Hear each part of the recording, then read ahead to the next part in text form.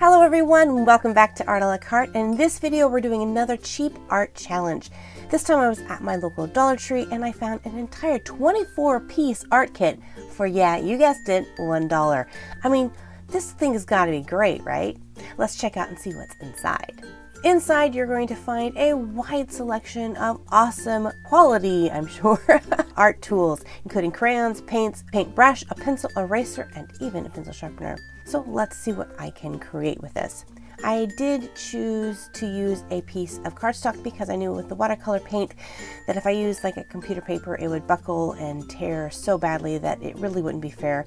So I didn't grab like watercolor paper, but I thought, well, cardstock is kind of like still cheapish to do watercolor pictures on, so I'll do that. So I decided to sketch up a cute baby duck, because what's better than a cute baby duck? Nothing. Well, maybe, you know, I had to choose something, so I thought a baby duck would be awfully cute. Next I had to decide which of the two art mediums, watercolor or the color crayons, that I think would be the hardest to use. And I actually really thought it would be the watercolors that would be the hardest to use, so I decided to start off with those first.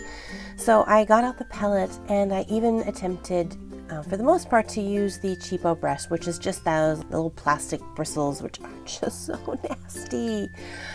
And the paints were really hard to activate, so I spritzed them with water and let them sit for a minute just to kind of begin to unharden, and then began to scrub on it with the little paintbrush and slowly began to make a little puddle of paint, which actually was fairly pigmented.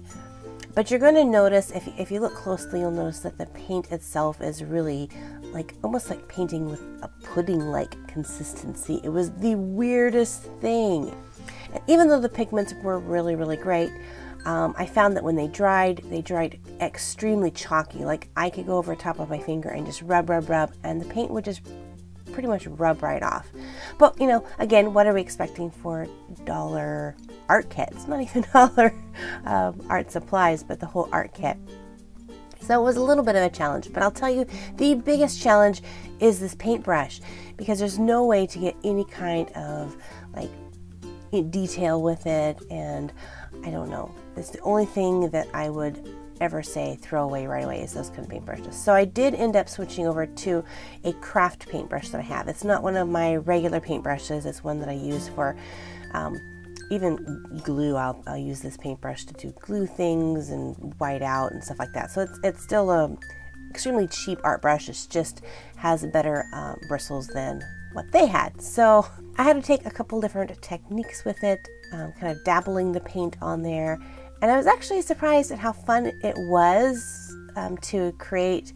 But again, once it finished and it was dried, the texture of the paint is just really nasty. And yeah, just very chalky, and I've gone sad because it turned out to be a really cute duck. So next I went ahead and grabbed the crayons, which I thought would, you know, act probably not as well as like Crayola brand crayons, but would act a little bit better than what I ended up having. They turned out being scary. So again, I decided to go ahead and make a matching piece of a little duck. So I sketched out yet another one, again on, I think I'm still using my other piece of the cardstock, and then began to lay in the color of the crayon, which immediately I began to go, ooh, there's something drastically wrong with these crayons. And as the video progresses, you'll see that not only are they just really, really waxy, but they create these little flecks of like balls of wax all over. And so if you try to brush them off, it just smears the wax over. And not in a good way. Like I thought, well, maybe I could use the smear technique for something, but it didn't work. I ended up having to get like a dry paintbrush and just sweep them off so that I wouldn't smudge my whole picture. And definitely no layering of any color.